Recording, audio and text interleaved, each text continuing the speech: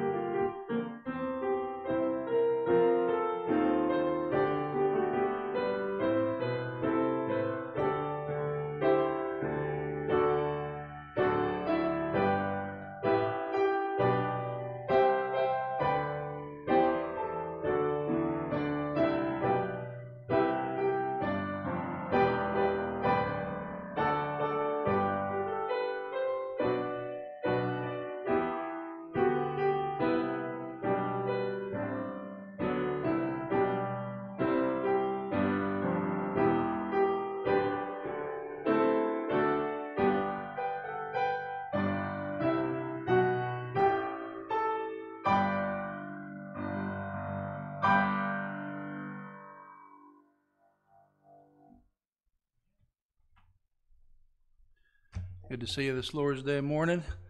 We have a few prayer requests. In our last couple times with Ephesians, we've been talking about praying for the saints, for one another. Continue to pray for Miss Jerry, the passing of Brother Pete Faulkner. The viewing, not a viewing, but a graveside will be on Tuesday for some of the family in Trustville, so pray for that graveside service. And then also for Brother David Thorne, his continual battle with cancer. Keep him in your prayers. Brother Jim Dupriest, who's had some health issues also. David and Trish, who are en route from the Philippines. They should be in sometime on Monday, I believe. They were going from Seoul to Detroit, Atlanta, back home. And then they will self-quarantine for 14 days. So keep David and Trish in your prayers as they're in a long journey right now.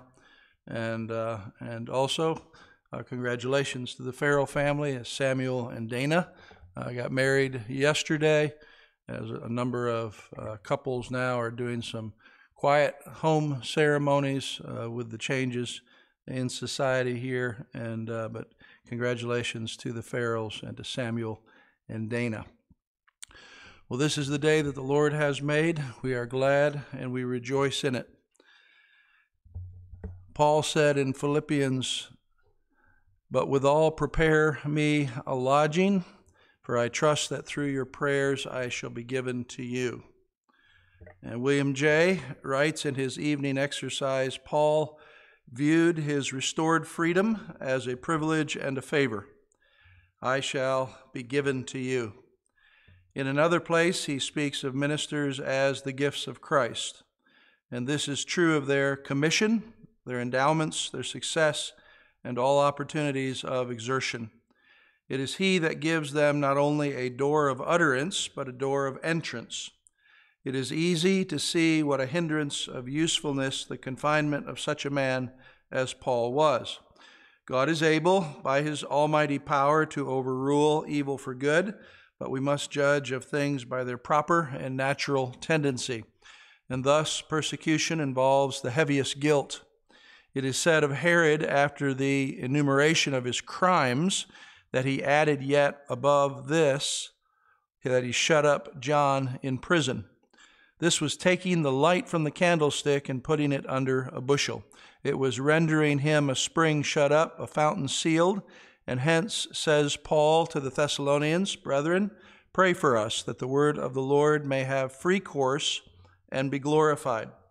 What Christian then ought to be indifferent to the progress of civil liberty, which, justly considered, always includes religious and affords opportunity for exertion and cooperation in extending the cause of knowledge, truth, righteousness, and peace?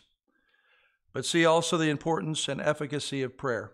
The prayer of Abraham prevailed for the healing of Abimelech. Joshua by prayer lengthened the days for Israel to complete their victory. By prayer, 15 years were added to the life of Hezekiah. The church of Jerusalem prayed for Peter's enlargement, and he was delivered by an angel before the prayer meeting broke up. And what says Paul to the Philippians? "I know that this shall turn to my salvation through your prayer and the supply of the Spirit of Jesus Christ." Here also he says, "I trust that through your prayers I shall be given to you." Sometimes prayer succeeds in obtaining the very blessing itself which it implored. At other times the answer brings a substitute for it, as when Paul besought the Lord to remove a thorn in the flesh and receive the assurance of all sufficient grace under it. But the prayer of the righteous shall be granted, and the effectual, fervent prayer of a righteous man avails much, not only when it is offered for himself, but also for others. Here also is a proof that the usefulness of prayer is not confined to the influence of the performance, but includes also success and acquisition. The prayers we offer for ourselves really affect us by the very exercise of the duty. But if our prayers for others benefit them, when at the very time they may be ignorant of our offering them, this must be by God's doing something in a way of answer. This is the very ground and encouragement of our offering them.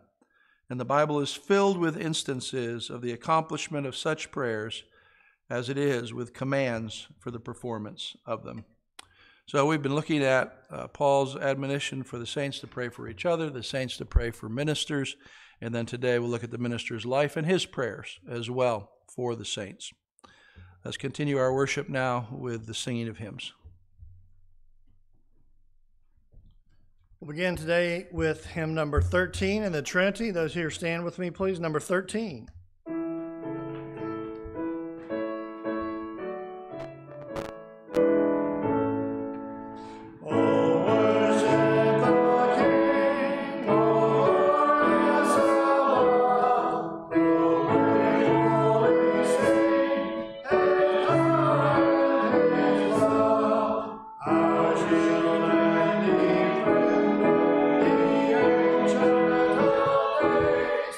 Amen.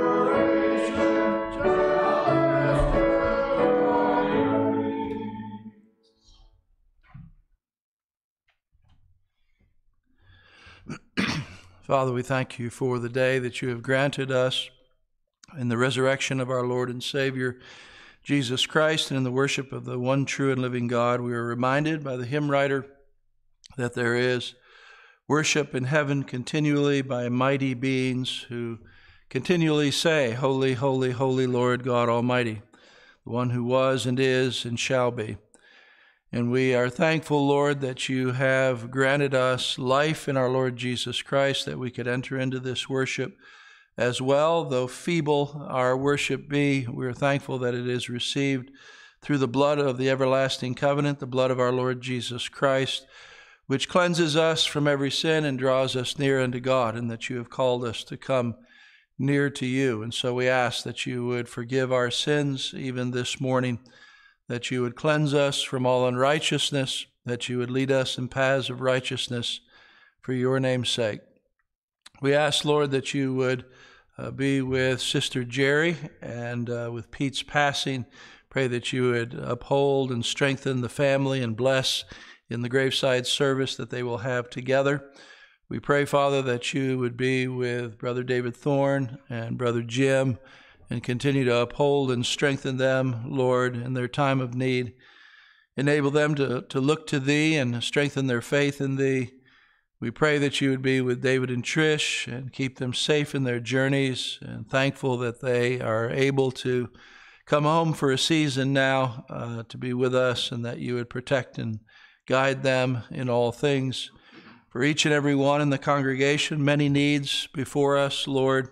And we're thankful for the provision that you have made for each one, and especially for that spiritual provision in our Lord. We pray that you would uphold and strengthen each one in the Lord this day, that you would teach us by your word, that you would encourage us, that you would strengthen us in the most holy faith, continue to strengthen the principles upon which we build our lives in the word of God.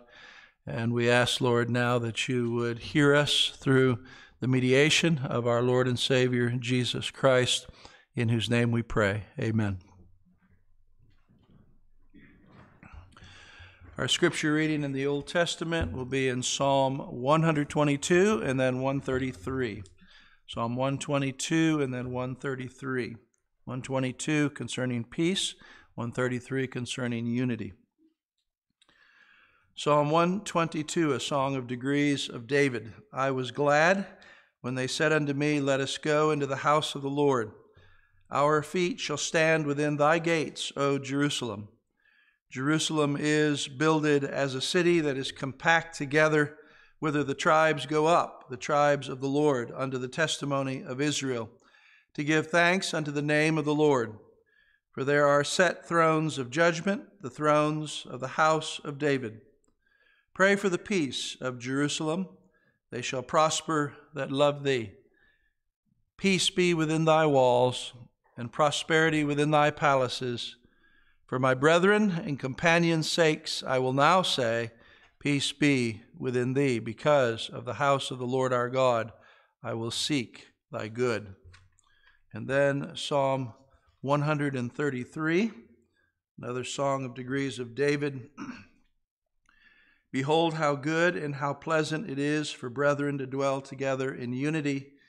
It is like the precious ointment upon the head that ran down upon the beard, even Aaron's beard, that went down to the skirts of his garments, as the dew of Hermon, and in the dew that descended upon the mountains of Zion. For there the Lord commanded the blessing, even life forevermore. May God add a blessing to the reading of his word.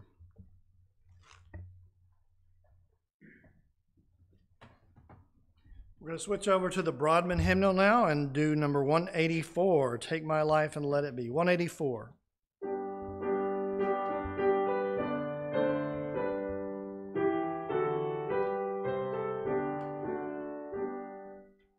Take my life and let it be consecrated, Lord, to thee. Take my hands and let them move at the impulse of thy love, at the impulse of thy love. Take my feet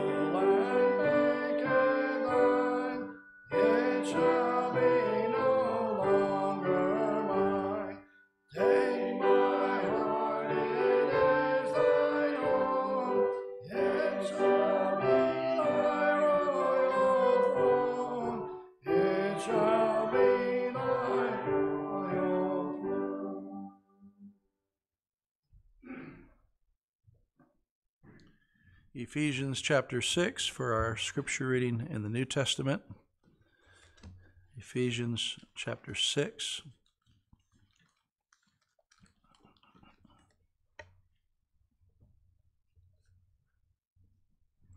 Beginning with verse 10. Finally, my brothers, be strong in the Lord and in the power of his might. Put on the whole armor of God, that you may be able to stand against the wiles of the devil. For we wrestle not against flesh and blood, but against principalities, against powers, against the rulers of the darkness of this world, against spiritual wickedness in high places. Wherefore take unto you the whole armor of God, that you may be able to withstand in the evil day, and having done all, to stand. Stand therefore, having your loins girt about with truth, and having on the breastplate of righteousness, and your feet shod with the preparation of the gospel of peace. Above all, taking the shield of faith, wherewith you shall be able to quench all the fiery darts of the wicked. And take the helmet of salvation and the sword of the Spirit, which is the word of God, praying always with all prayer and supplication in the Spirit, and watching thereunto with all perseverance and supplication for all saints. And for me, that utterance may be given unto me, that I may open my mouth boldly to make known the mystery of the gospel, for which I am an ambassador in bonds, that therein I may speak boldly as I ought to speak. But that you also may know my affairs and how I do. Tychicus, a beloved brother and faithful minister in the Lord, shall make known to you all things, whom I have sent to you for the same purpose, that you might know our affairs, and that he might comfort your hearts. Peace be to the brethren, and love with faith from God the Father and the Lord Jesus Christ. Grace be with all them that love our Lord Jesus Christ in sincerity. Amen.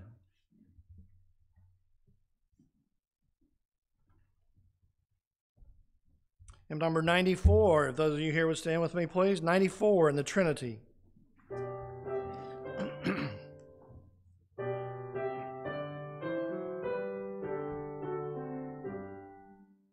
Whate'er my God ordains as right, his will abideth. I will be still and follow where he guideth. His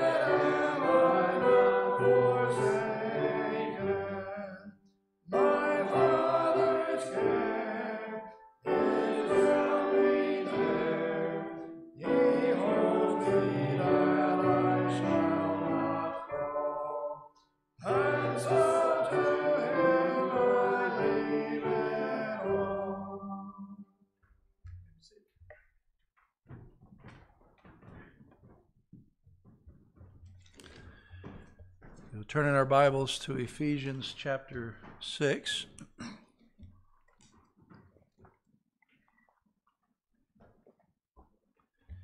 Ephesians chapter 6.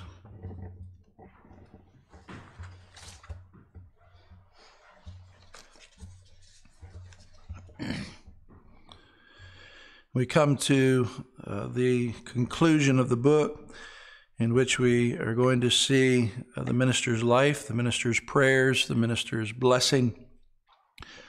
He says in verse 21, "But that you may know my affairs and how I do, Tychicus, a beloved brother and faithful minister in the Lord, shall make known to you all things, whom I have sent unto you for the same purpose, that you might know our affairs, and that he might comfort your hearts.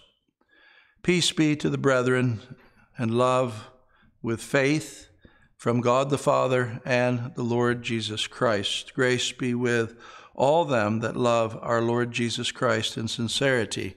Amen." Let us pray. We thank you, Father, for your word. We ask again that you would aid us and help us as we enter into the text of Scripture. We know that you are the author.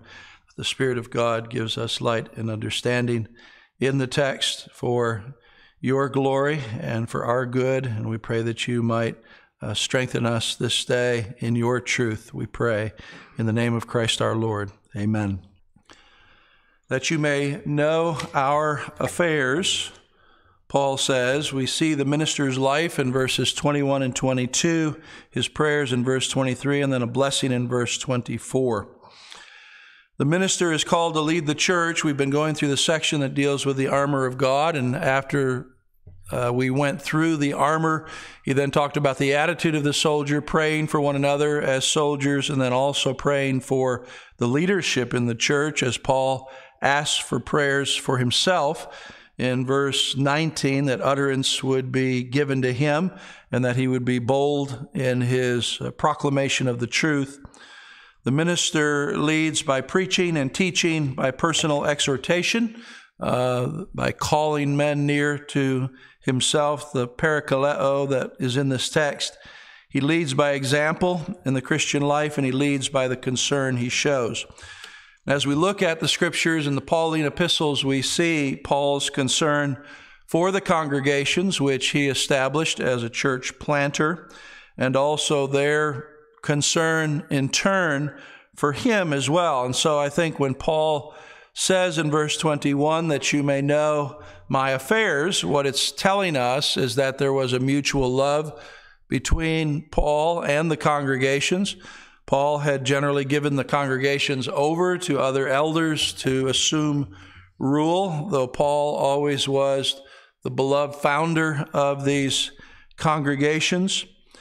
Paul shows concern for the congregations, and in turn they are concerned for him. He was concerned for their affairs. They are concerned for his affairs. The affairs he was concerned for were not personal details in which he would have no business. He was concerned for their spiritual affairs, their Christian walk, their testimony. He was concerned about, and they were concerned for him and his labors in the gospel and his personal welfare. So they were concerned for one another's testimony because that had to do with the glory of God in the church. And so Paul says that he's going to send to them Tychicus. And who is this man? If we turn to Acts chapter 20, Dr. Luke tells us there, when he lists out a number of men, actually, Acts chapter 20, talking about some of Paul's companions, he says there accompanied him into Asia, Sopater of Berea, and of the Thessalonians, Aristarchus, and Secundus, and Gaius of Derbe, and Timotheus, and of Asia, Tychicus and Trophimus. So we know that this Tychicus was one of many companions of Paul. Paul had a retinue of people around him that he was mentoring and that he considered his fellow laborers as he worked in the world, the gospel. And this Tychicus also was called by Paul in Colossians chapter 4, which is the sister book to Ephesians, Colossians chapter 4 and verse 7. Paul says, "All my state shall Tychicus declare unto you, who is a beloved brother and a faithful minister and a fellow servant in the Lord, whom I have sent to you for the same purpose, that he might know your estate and comfort your hearts with Onesimus, a faithful and beloved brother, who is one of you, and they shall make known unto you all things which are done here." So we have a similar ending in the book of Colossians when Paul says that Tychicus is not only sent to the Ephesians to make them aware of what's going on with Paul, but he does that for Tychicus also is going to carry the letter to the Colossians and carry the letter to the Ephesians as well, and to let them know the details that are not given in the book. The book is given to the Colossians and the Ephesians by inspiration of the Holy Spirit. There is instruction throughout the book, but then as far as the personal details of Paul, how he was doing, what was happening in the ministry, other details, Tychicus would be able to share with them. And he calls him a beloved brother in Colossians 4:7, and a faithful minister. So he is first of all a Christian brother in the Lord. He is second of all called to be a minister, even as Paul. So he is a fellow servant in the Lord. And he said he sent him to the Colossians to know their estate as well. So I'm sure it is the same with the Ephesians. That Paul not only desires to let the Ephesians know how he is doing, but he wants to know exactly how they are doing in the details of the individuals of the congregations. As he shares at the end of the book of Romans, he shares a lot of names with us, salutes a lot of different people, and so he would have been regularly in prayer for a number of people in these congregations. In Titus chapter 3 and verse 12, Titus was on the island of Crete, setting in order the things that were wanting, once again establishing the churches there. In Titus chapter 3 and verse 12, Paul says, "When I shall send Artemas unto you, or Tychicus, be diligent to come unto me to Nicopolis, for I have determined there to winter." So he was sending one of those two, and we don't know which. It may have been Tychicus that was sent. So Paul considered him a faithful minister and that he was going to help out on the island of Crete in establishing the churches there. We do know that he was sent to Ephesus in 2 Timothy chapter 4 in verse 9. 2 Timothy 4 and verse 9, "Do thy diligence to come shortly unto me. For Demas has forsaken me, having loved this present world, and is departed unto Thessalonica. Crescens to Galatia, Titus to Dalmatia. Only Luke is with me. Take Mark and bring him with thee, for he is profitable to me for the ministry." And we enjoy reading that, seeing that difficulty was healed. That happened. We read about in the book of Acts. "And Tychicus I have sent to Ephesus." And so we have at the end of the book of Ephesus, "That you may know my affairs, how I do. Tychicus, a beloved brother and faithful minister in the Lord, shall make known to you our affairs." He's going to fill in the blanks.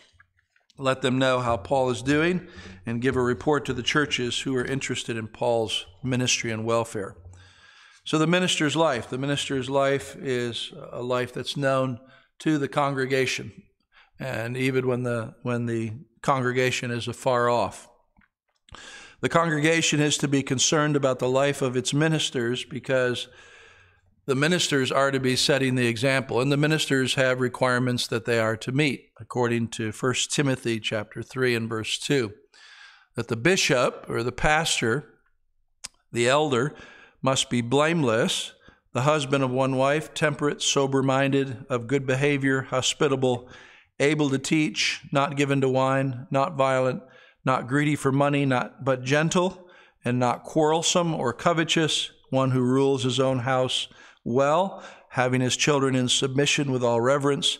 For if a man does not know how to rule his own house, how will he take care of the church of God?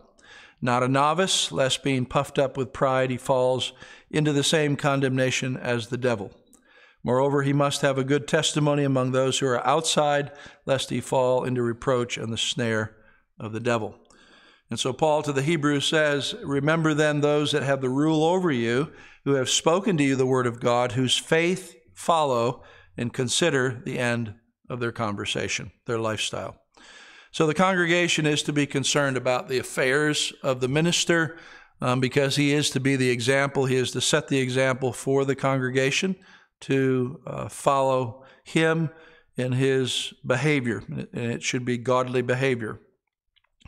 But that you may know my affairs and how I do. So the Apostle Paul speaks of this relationship that he had with the Ephesian church. Paul knows the church has an interest in his labors. That's why he says what he says. There is a good relationship with them.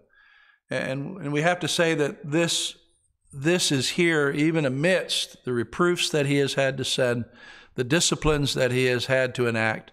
Not that everyone, we know that some people left Paul, that some forsook him, that some would not hear a rebuke, that some never returned from doctrinal impurity.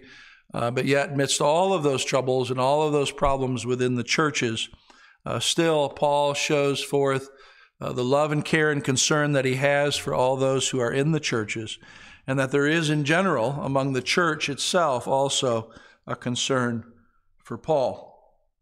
So he sends the letter by Tychicus, and we get newsletters from ministers on the field that we support or that we know or that we pray for. And these are important communications that we should read, because if we're going to pray intelligently for folks, if we're going to show forth a concern for those who are on the field, then we should read what they tell us about their ministry, the needs that are there, the prayer concerns that they have.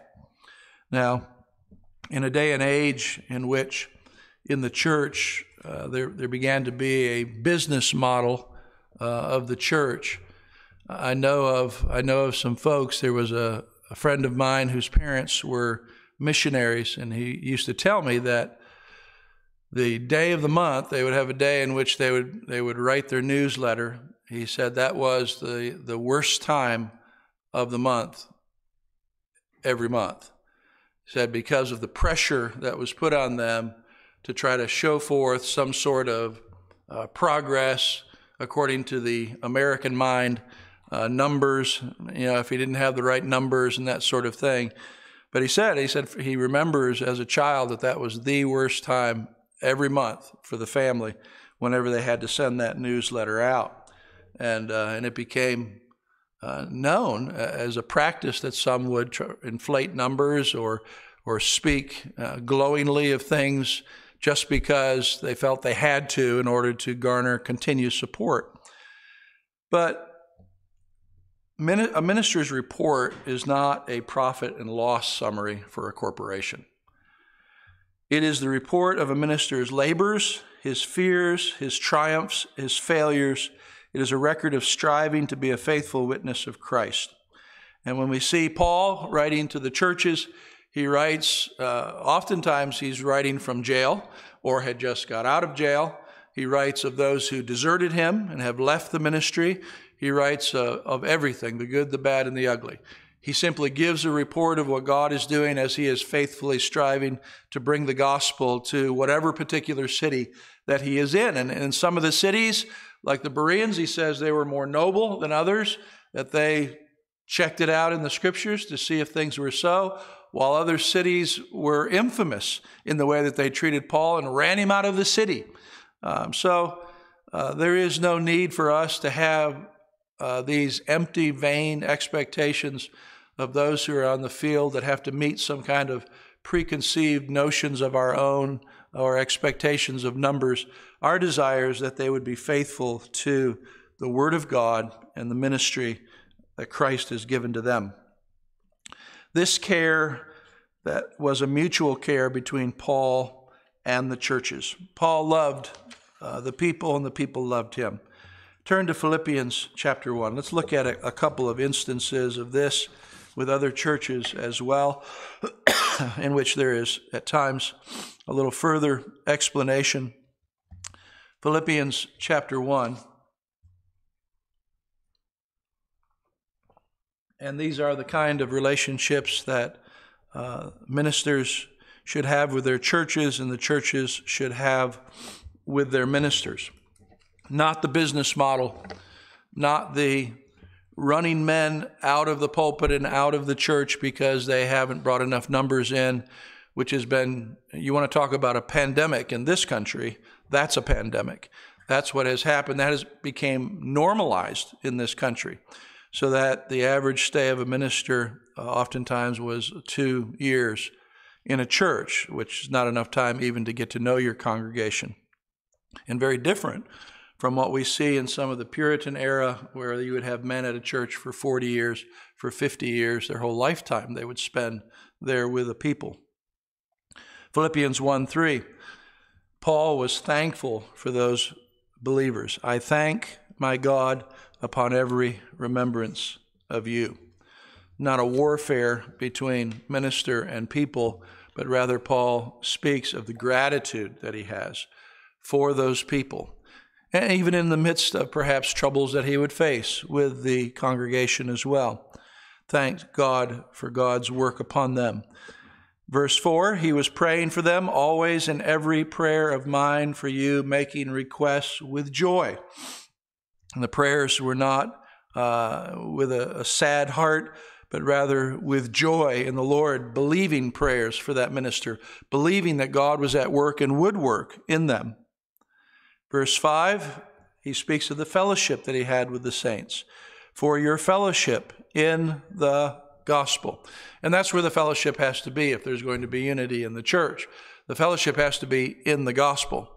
If the fellowship is around bowling or around golf or around something else, and that's all only kind of fellowship that they have, then oftentimes that kind of fellowship can go to pieces pretty quickly. But if it's a fellowship in the gospel, then there will be this care for one another's affairs. For your fellowship in the gospel from the first day till now, being confident of this very thing, that he that has begun a good work in you will perform it until the day of Jesus Christ. So that the church that gathers together, minister and congregation, the one thing they have in common is the work of God, the work that God has begun in their hearts and will be continued until the day of Jesus Christ. So the church is unique and it is different as far as a called out group. The word ecclesia is used in the New Testament. It could be used of a political gathering. It could be used of a gathering of any people together. But the ecclesia, as far as the New Testament goes, the word as it has been taken over by the New Testament, was a gathering of spiritual people, of people who had a love for the Lord Jesus Christ and a unity. Philippians 1:27.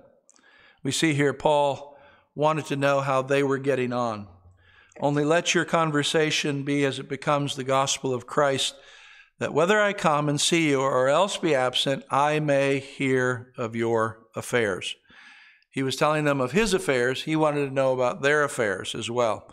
That you stand fast in one spirit, there's the unity, one mind, striving together for the faith of the gospel. This is the interest that he has with them.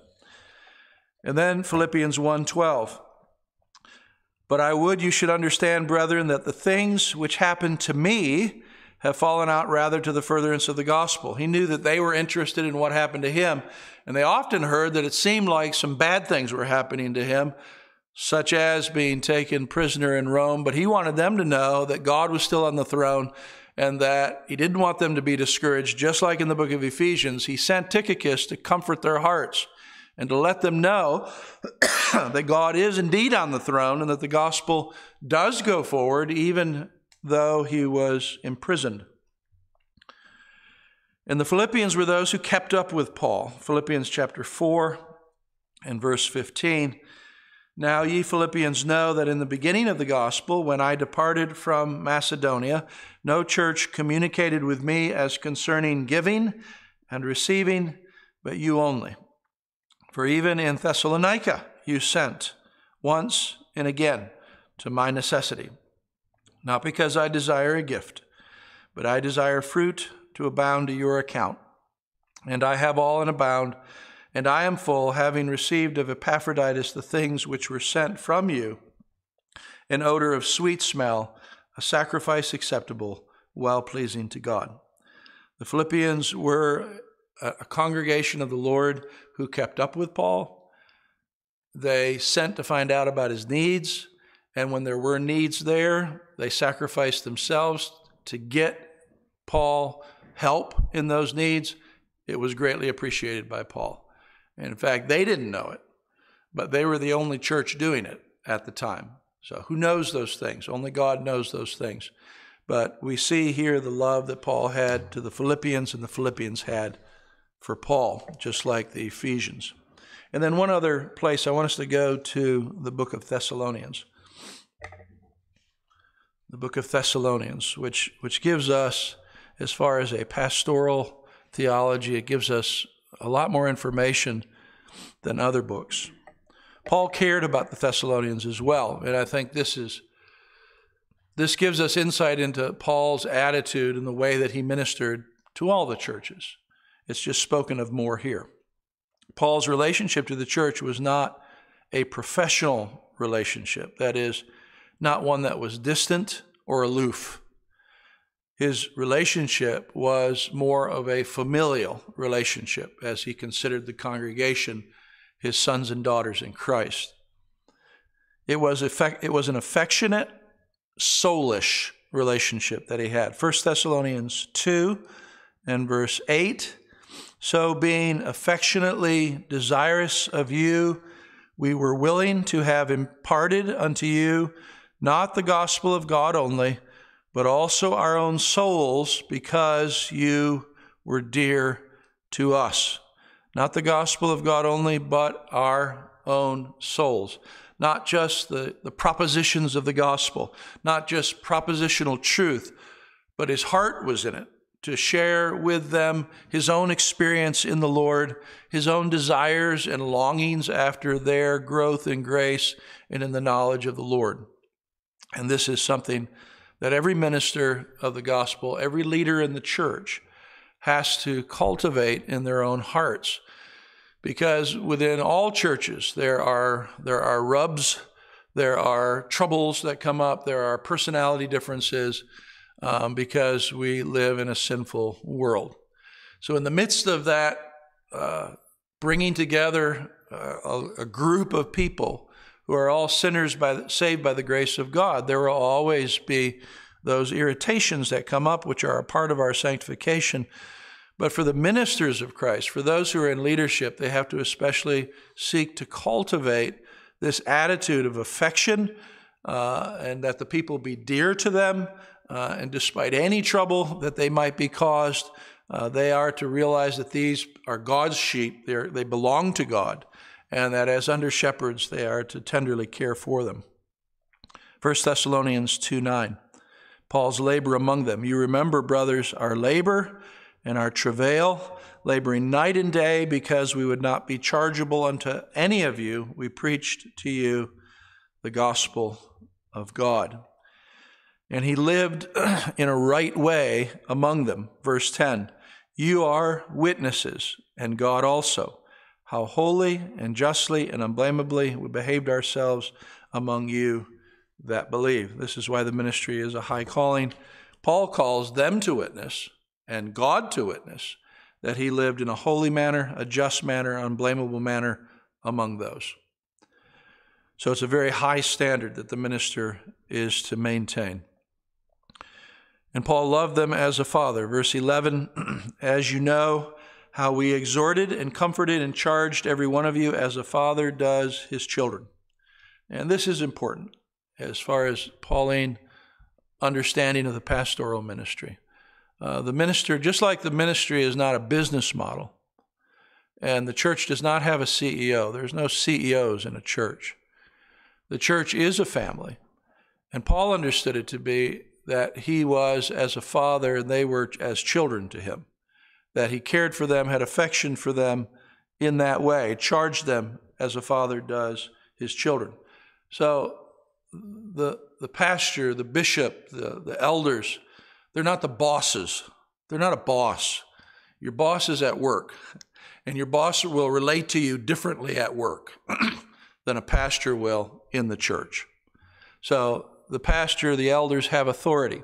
That authority is only based upon the Word of God.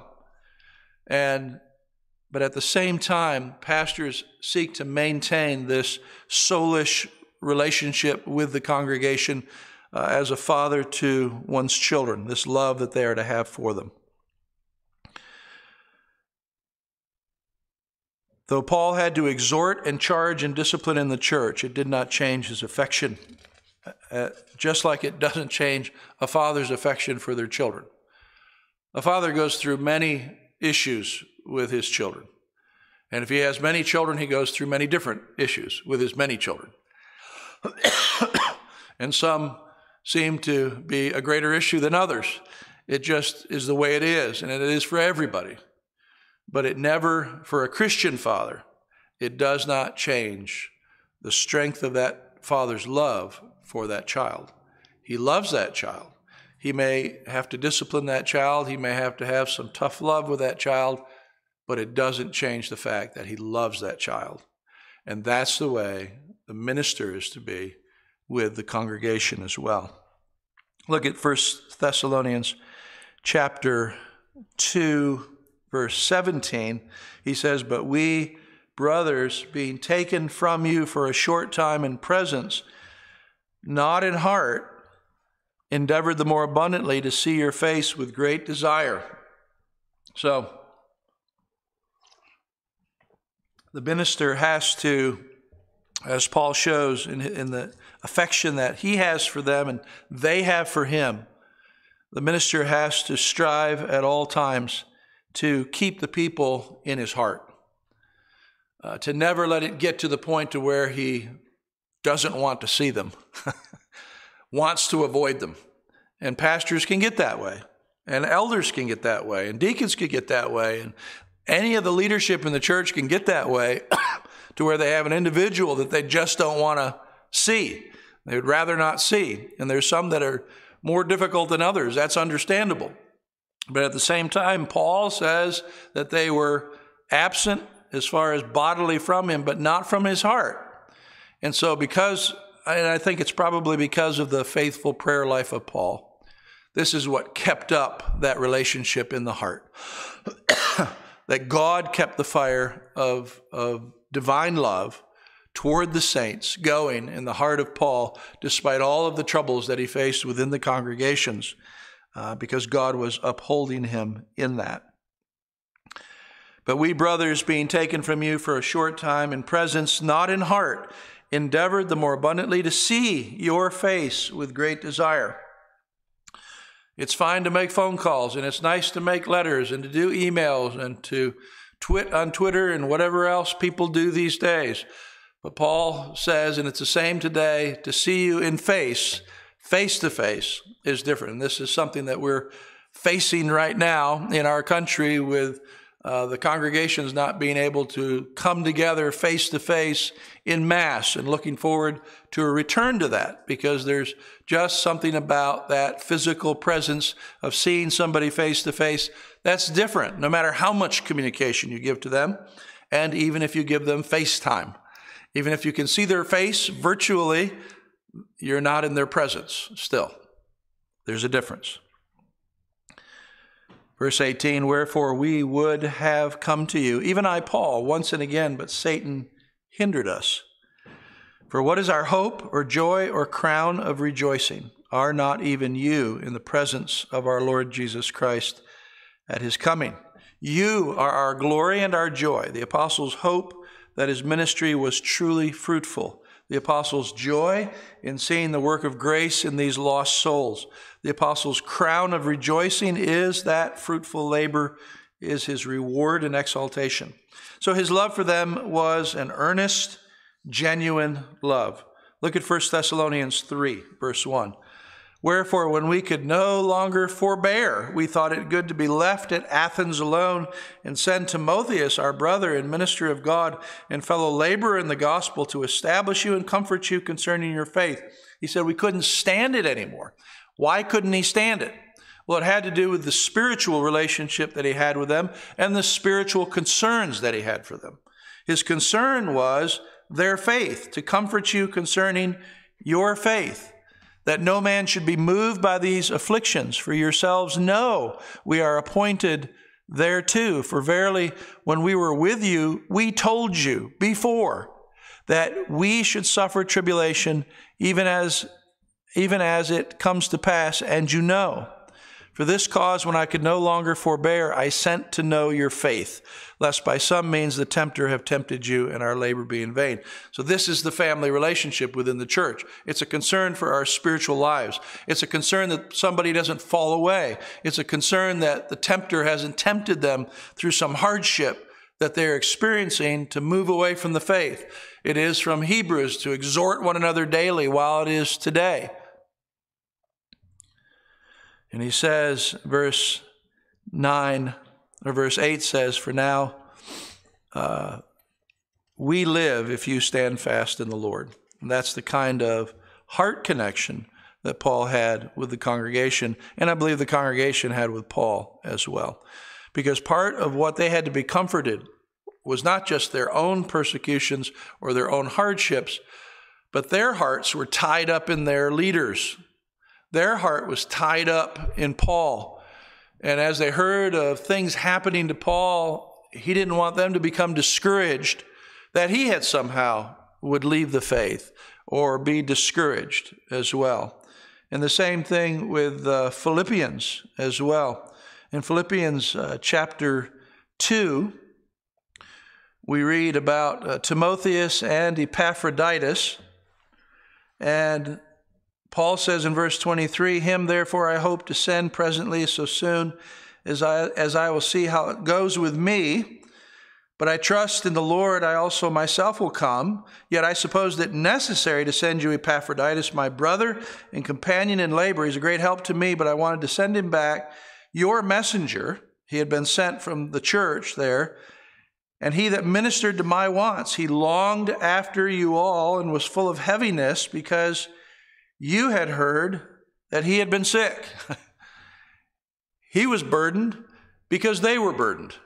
He was concerned because he was worried that they were concerned about him being sick.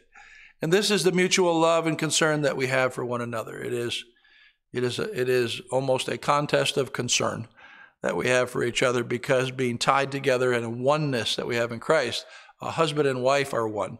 And when a wife hurts or a husband hurts, the other hurts too. And there's an immediate tie, and rejoicing with rejoicing, mourning with mourning. And in a larger sense, the scripture teaches us that the whole congregation is that way, that there is a oneness among the congregation as well.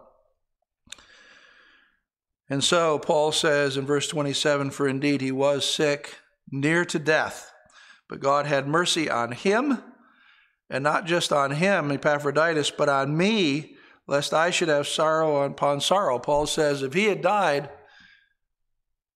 it not only would have been difficult for him and for you, but for me, because I'm concerned about your concern for him. He's your leader. I want him to be well, and I want him to be back with you.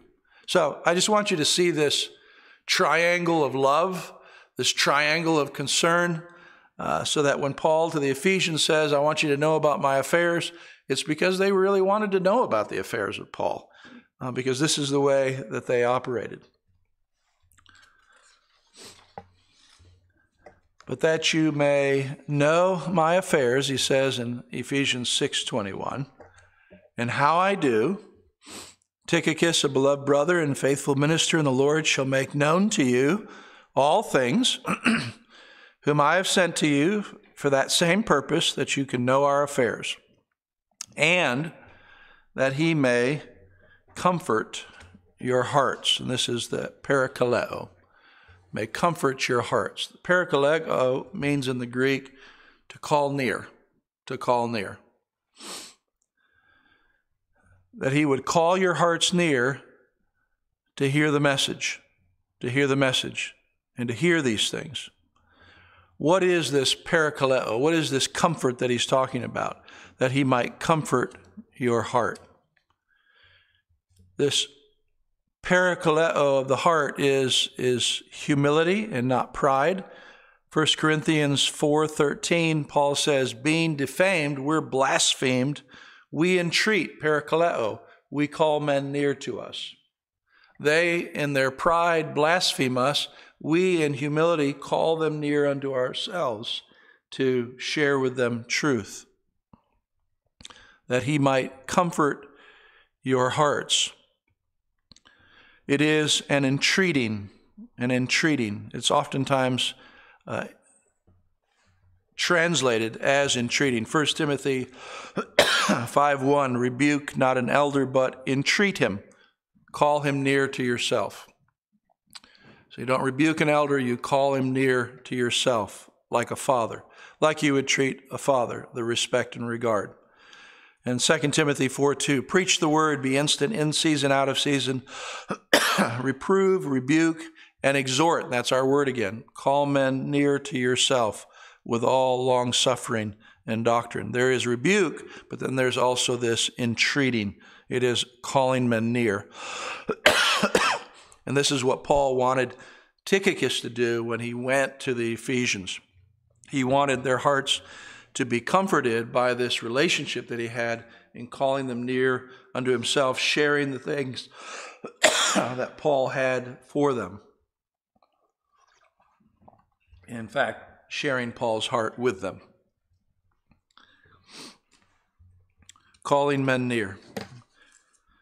The same word is used in Romans 12:1. I beseech you, I call you near, brethren, by the mercies of God, to present your bodies a living sacrifice. Romans 15:30. Now I beseech you, I call you near, brethren, for the Lord Jesus Christ's sake and for the love of the Spirit, that you strive together with me in your prayers to God for me. Tychicus would have done that. He would have said, brothers, Paul needs your prayers. He asks for your prayers. He covets your prayers. 1 Corinthians 1:10, now I beseech you, brethren, by the name of our Lord Jesus Christ, that you all speak the same thing.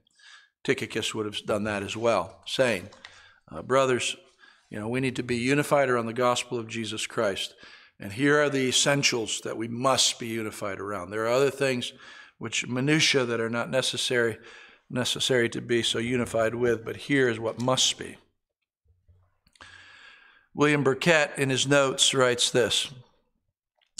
He says, the second end St. Paul had in sending Tychicus from himself to the Ephesians was that he might comfort their hearts. How could Tychicus do this? 3 ways. Number 1, by making known to them the true cause of his sufferings. St. Paul's enemies had laid heavy things to his charge. These might perhaps fly as far as Ephesus. It flies very fast these days, but it would fly even in those days as well. Now, though the apostle regarded little what the wicked world said about him, yet he desired to be set right in the thoughts of the churches, and accordingly sends Tychicus to acquaint them with the cause of his imprisonment. So he cares little what the world thinks of him, but he wants the church to understand that why he's in prison is not for evil, but for good that he did. Secondly, Burkett writes, to keep them from discouragement and being inordinately cast down at the report of his sufferings. No doubt St. Paul's chain entered into their souls, and his sufferings were their sorrow. He therefore sends Tychicus to prevent their immoderate sorrow and mourning upon this account, to let them know he's okay, that he's all right, to keep them from discouragement at the report of his sufferings, that he goes on in the Lord, that he is happy in the Lord, that he joys in the Lord, that he is prospering in the Lord. We may suffer much, and we may be in much pain, whether it's physical, emotional, civil, or however that suffering may come to us, and yet we can be well in the Lord. And Tychicus needed to make that known to the people because, again, their hearts were knit together. Thirdly, to comfort their hearts with the report of that holy joy and cheerfulness of spirit which was found with him under all sufferings. Oh, it is an excellent sight to behold the saints at liberty, mourning over their afflicted brothers, and they that are sufferers becoming comforters of those that are at liberty.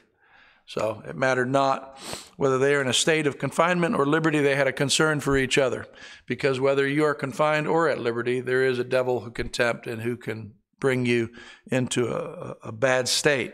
And so Paul was concerned for them that were at liberty.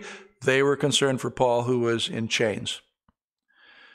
Burkett writes, Lord, never does thy holy religion appear more glorious than when thy ministers commend it by their sufferings for it, and no way can they commend it higher than by a holy, humble cheerfulness of spirit in their sufferings for it. Thy ministers preach with far greater advantage from a prison than they can from a pulpit, because that message is strengthened by the experience that they're going through and therefore the example they are showing. So this is the minister's life in verse 21 and 22.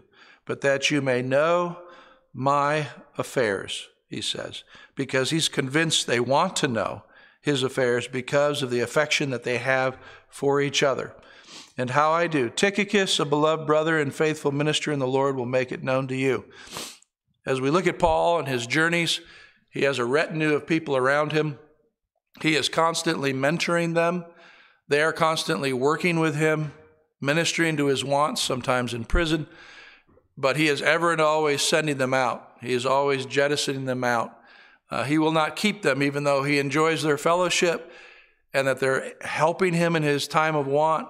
He sends them to this church. He sends them to that church. He sends them with this message and that message. Whom I have sent to you for the same purpose, that you may know our affairs, and that he may comfort your hearts. It's a good thing that their hearts needed comforting over Paul. It meant that they loved Paul. It meant that they kept up with Paul, that they were concerned for Paul and were concerned knowing that Paul was just a man again. Paul was one of those larger-than-life figures, and yet he was but a man, and he did covet their prayers and ask for their prayers and felt desertion when he was deserted. He spoke of it. And therefore, these churches that communicated with him were a great comfort to his soul. And he therefore wanted to make sure that they were comforted as well concerning himself. So that's the minister's life. Next time we will look at the minister's prayers that he has for the saints and his final blessing upon the Ephesians. Father, we thank you for your word. We thank you for the relationship that we see the Apostle Paul had with the churches that he established, even amidst all of the troubles and difficulties that there are in establishing such churches.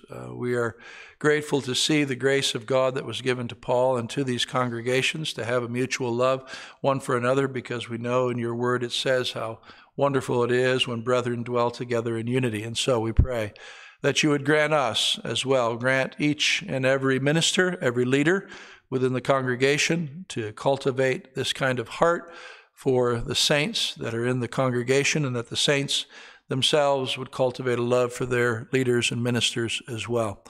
And we ask, O Father, that you would be with those who are abroad as well. And we think of Brother Ron in Virginia, and we think of Jackie Sprinkle and the loss of her husband. We think of Brother Barry in the Philippines, who now has lost his fellowship with Brother David, who is flying home at this point. We think of Brother Woodrow in Mozambique. We think of Brother Miles in Spain, Brother Renato in Italy. Father, many of our brothers in all parts of the world, we ask for your comforts to be upon them, to uphold them and strengthen them in the work of the gospel. Some, like Brother Snyder and others, who are home because of disease that they have contracted on the field. We pray in each situation, Lord, that you would strengthen their hearts and that they would know our love for them. And we pray these things in the name of Christ our Lord. Amen. You are dismissed.